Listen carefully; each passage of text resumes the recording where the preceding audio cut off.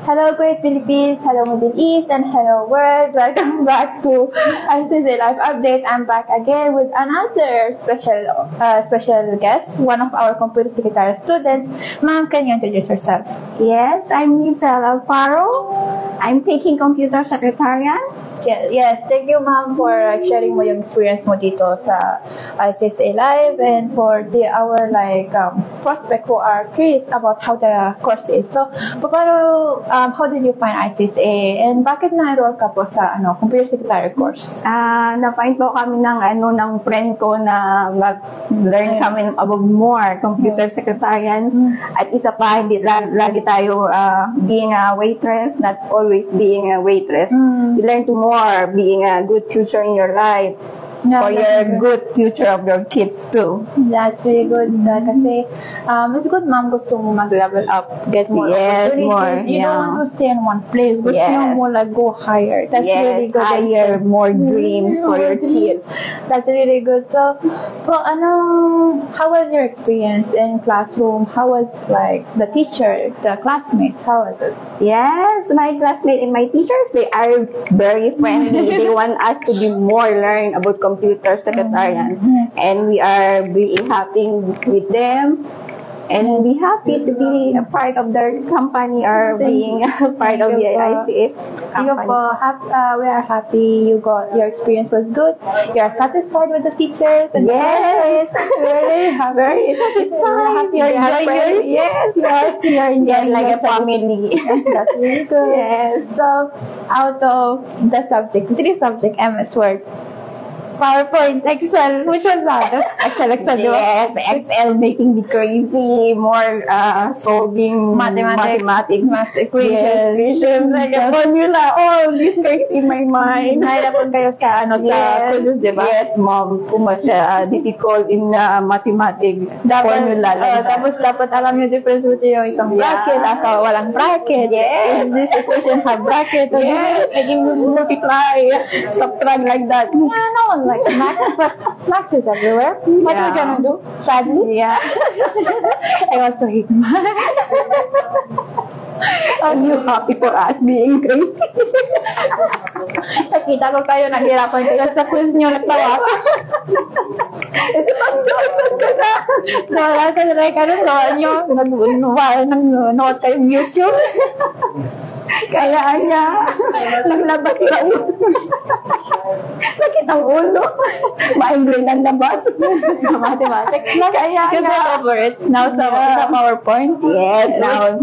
Yung easiest subject nyo sa MS Word sa PowerPoint, di ba? Yes. Full of animation. Yes. Interesting, making a different picture, making style. Animation. Yes, Lahat yan. Very easy. Yes, ma'am. Ang MS Word, typing lang. Yes. Coloring. Ayan. Yes. It's like, it's full of mathematics. Yes, I become crazy. Okay, so now you are in PowerPoint plus project, di ba? Congratulations in advance. Thank you. I'm graduating now.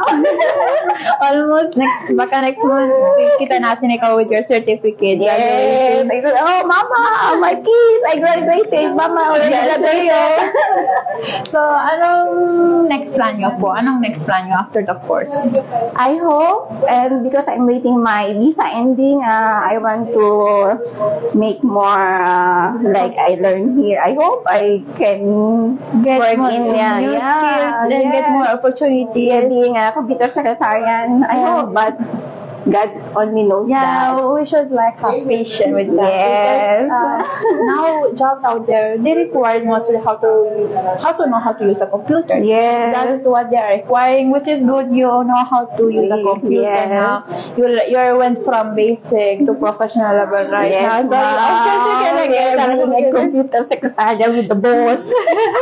I think in your desk, on your desk, not only waitress, you become crazy to walk girl that customer walk. Inshallah. Inshallah, get kayong good opportunities out Yes, there. Kasi ma'am. marami kayong opportunities now here in Yes. Kuwait or other countries. Really good. Na-use niyo yung time niyo. Hindi kayo nag-stop. Like, Yes. wanting more in your dreams. You didn't stop. You want more. Yes. This is very good, inspiring. So, Yeah. meron po kayong any encouraging message for our dear viewers who want to enroll but hesitate sila, takot sila? Hello po, sa Kuwait lang, dito sa Kuwait, kabayan. Punta po kayo dito sa ICSA po. You can learn more different courses you like, and you have more opportunity here to make more dreams come true in your life. So, come here and you learn more what you want to take these learn. opportunities. Don't Yeah. waste your time and stay in one place. Like we have here, mom, she doesn't want to stay in one place. She wants to go higher, just not in one place. Exactly. Yeah, so whether the age, the time, or anything, you should take every second of your life to get your goal, take your first step to reach your goal. Thank you po, ma'am, for sharing your experience in this amazing message. Congratulations in advance. Thank you po. Hope we see you more soon, and any news for success and everything. Hope we hear more of you. So thank you for sharing again. Thank you, Congratulations. for being friendly with me. Thank you. I miss you. Yes. I miss teaching you everything. It's a bang During the quiz, ako during the quiz, hindi ito, tama ba? Dito si Papa ito.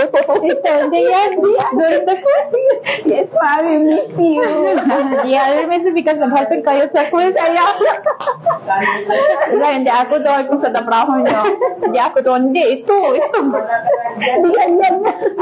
Hindi yan tama. Hindi yan tama ito. Okay, ang long yung live na. Yes.